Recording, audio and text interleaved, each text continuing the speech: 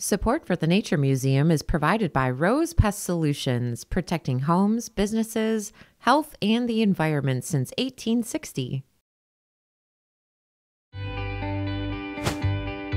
Hi everyone, welcome back to Curious by Nature. My name is Alan, and today we're going to learn about the life cycles of darkling beetles.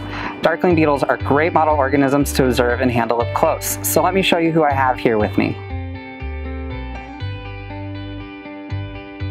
Darkling beetles are a really large family of beetles, so that means there are many different species of them.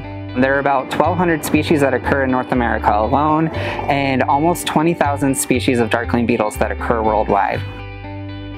Darkling beetles live outside on the ground. They can often be found under rocks, in rotting logs, around fungus. They like to eat fallen plant material on the ground, whether fresh or rotting, so they tend to be scavengers. So they're really good at recycling nutrients in our ecosystem. So we have beetles here at the Nature Museum. We have two species. One is called a superworm. The other is called a mealworm. And why do we have these beetles at the museum? Well, one, we have them so that we can use them in workshops and teach people about them. But we also have these beetles primarily because they're a great food source for a number of our animals we keep at the museum, especially our turtles. Darkling beetles go through what's called complete metamorphosis, which means they have a complete change in their body shape. So an insect that goes through complete metamorphosis has 4 life stages. They start out as an egg. That egg hatches into a larva. Eventually, that larva will turn into a pupa, and then after the pupa is when you get the adult stage.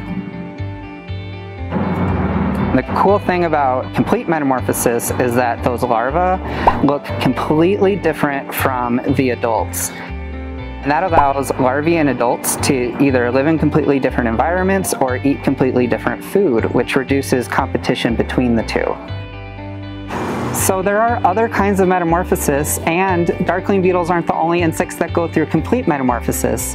A number of the most diverse group of insects go through complete metamorphosis, like butterflies and moths, ants, bees, and wasps, and flies as well. Because insects are such diverse animals, they are really great organisms to study.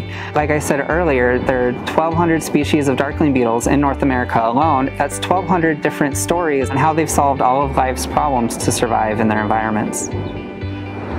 All right, that's our show for today, and thank you for watching. I hope you learned something about our darkling beetles. Be sure to leave any questions you have in the comments, and don't forget to subscribe so you never miss an episode. We'll see you back here next time on Curious by Nature.